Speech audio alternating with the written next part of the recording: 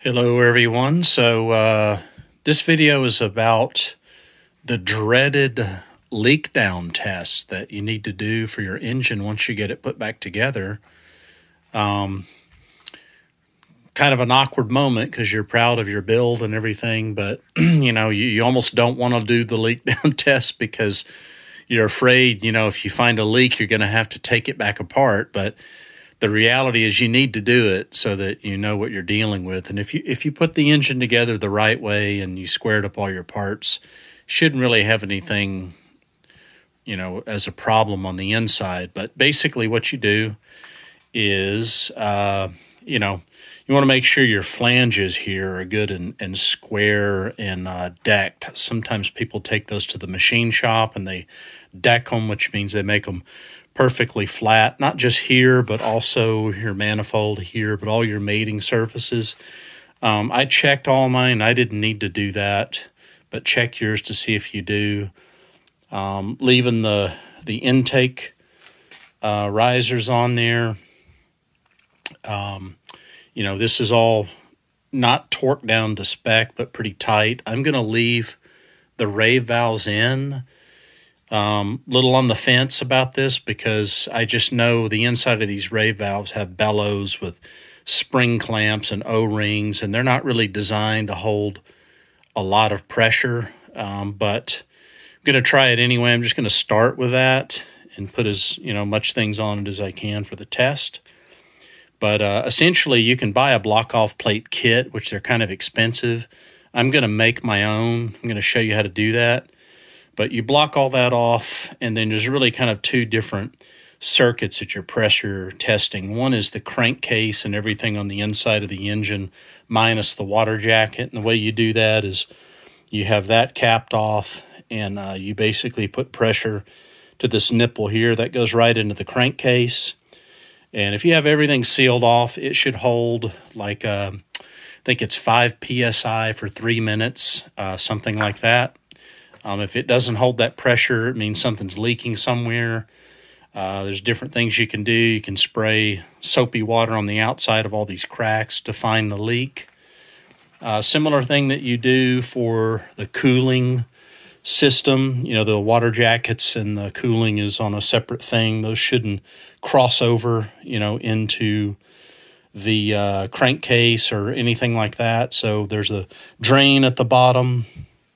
And then, of course, you got your intake here and then your temperature sensor. And so you have to have all those plugged off and just choose one to pump it up with pressure. That's how you do that. So that's it. So you also need, obviously, you got to have a pressure pump. This is the homemade one that I made. You probably saw it in my other videos for pop-off testing on the carburetors. You can use the same thing. You only need like less than 5 PSI for this. But basically, I actually tested this because I wanted to make sure there wasn't any leak on this thing, giving me a false reading and making me think my engine's leaking when in fact it's actually my little homemade gizmo here. So I actually clamped off the end of this. I pumped it up to about 4 PSI, and I dropped it in the sink underwater and actually noticed some bubbles coming up. So that's what that looked like here.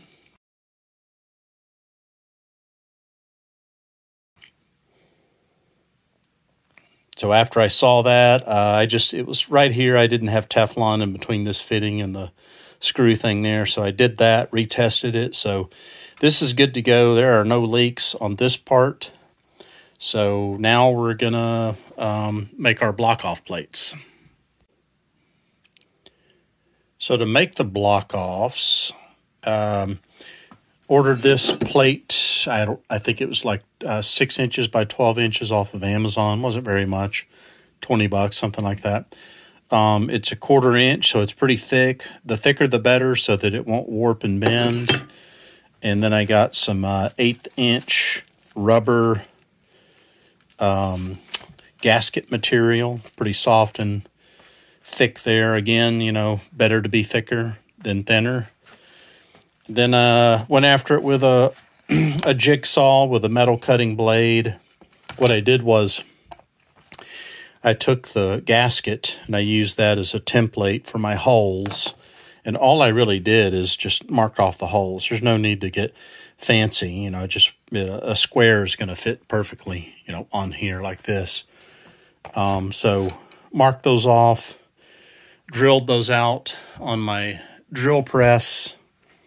Same thing with these. These are for the intakes. Doesn't look all that pretty. I didn't waste a lot of time on this, but I filed around the edges just so that it wasn't sharp and it wouldn't cut my fingers. But and then after drilling those out, I actually also, you know, I drilled them. I drilled the little hole all the way through because there's you got your little alignment pins here. So you got to be pretty accurate about that. But then I kind of chamfered this with a bigger drill bit so that everything's smooth. And then sort of did the same thing with the rubber gasket material, again using this as a template. Put that all on there, and then I glued these on with a little bit of black RTV, which I don't, there it is. That. Not so much to seal it, just to hold it on there to keep it from flopping around and losing it and getting dirt in it and stuff like that. But got all the holes aligned and cut out.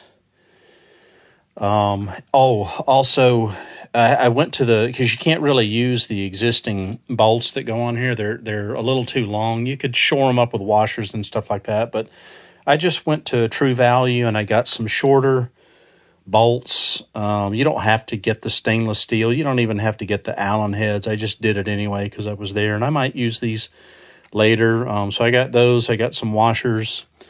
These are exactly the right depth to tighten down on these and not bottom out in your threaded things there.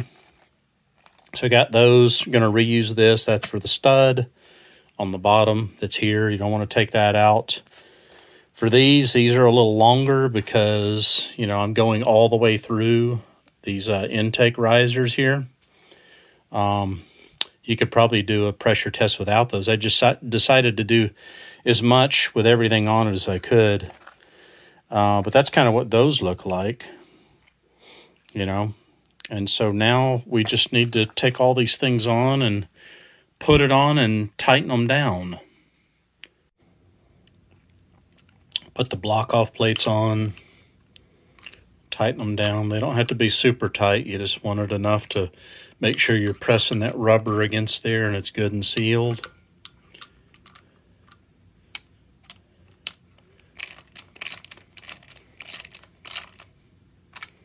Like that. We're going to put our plate on here for the exhaust. Goes on like that. Bolt and washer. Bolt and washer. Got our nut at the bottom. And then I'm not gonna torque these down. I'm just gonna tighten them down with the old German Guten-Tight, just enough where I know it's a good seal. Okay, got our block-off plates on, and those sealed up great. They fit really well, pretty happy with those. However, when I first did the pressure test, it wouldn't hold pressure for more than about 30 seconds. So that worried me. Just randomly, I ended up taking the rave valve covers off, and it made a difference in how fast it leaked down. So I figured I was onto something. So I just took them out and cleaned up the surfaces real good with acetone and put some duct tape, ordinary duct tape on it, and pressed it down. You can see it's swelled up pretty good, holding pressure. As we're talking here, that needle hasn't moved. We'll come back and look in a second and I'll show you, but did the same thing over here on the coolant system, which is a separate system. You know, you got to block off your nipples there, your temperature sensor, and then your drain at the bottom. But it held pressure as well. But, you know, by and large, the bigger concern is really what's going on here. So since we've been talking here, you can see hadn't moved. So this thing's rock solid, no leaks. Pretty happy about that. A little worried at first, but now I can sleep pretty good about it. So hope this helped you. That's how you do a leak down test on a 951 Rotax for a Seadoo. And thanks for watching, as always, and we'll catch you on the next one.